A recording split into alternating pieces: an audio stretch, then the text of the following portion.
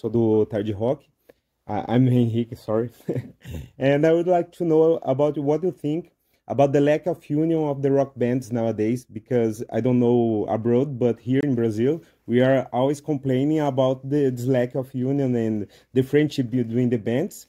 Although I think that the last years, this is changing a little bit, but I would know your point of view about that, if it is something that's really happened or it's just me getting older.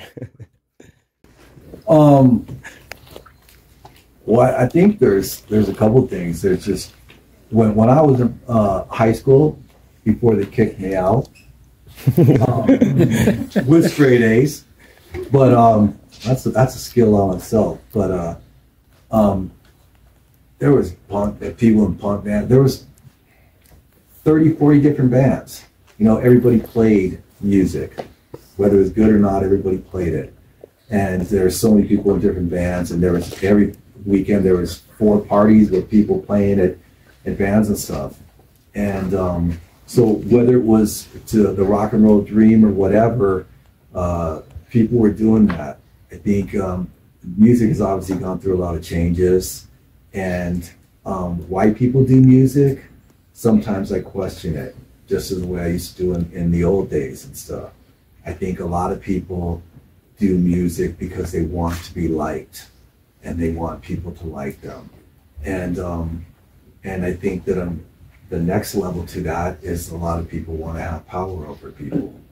And it's like music and politics are 2 things I hate, because people want to be perceived as above other people. I don't want to be perceived as above other people. I just want to be treated decent, and I want to treat people decently and stuff. And I think that to me, that I learned, like going back from my dad, is we use the word family and what family is. Because my dad always said there's 3 families in life. The family you're born into, you have no choice. Some people are very lucky with circumstances. Some are very unfortunate circumstances, but your family is your family.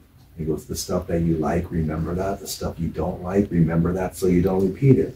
Then you get a little bit older, you're 13, 14, you're in school, and you think you're, you know, you're all that, and you have your friends, but a lot of your friends are because they go to the same school, they're in the same neighborhood, but you don't know what kind of people they are. And as you get older and you get disappointed maybe by some of their decisions and that, you realize that's geographical convenience, that's not friendship. And then it goes into the family that you pick, and whether through the marriage or and that type of thing, or the people that you want to identify with and stuff. And so for me, it's like family is more important than friendship. Friendship is a word, family is an understanding, you know? And so to me, there's a lot of people, like my kids will say, do you know this person? No, and be somewhere, and they go, you know them? And I go, well, they know who I am. I know who they are. I'll say hi, but I don't know them. I don't know them at all. And I think that's the thing with a lot of people in bands. I don't know them. I don't know how they are. I don't care, as long as they're not a bad person. There's certain people, like anything you hear things about, and I go, I probably wouldn't like them. So bands are not really, I don't hang out with people, you know.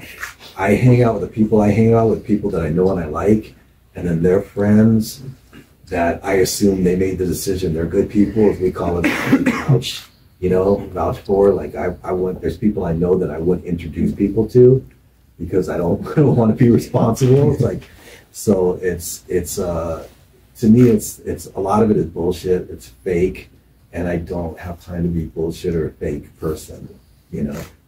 So, right. Thank you.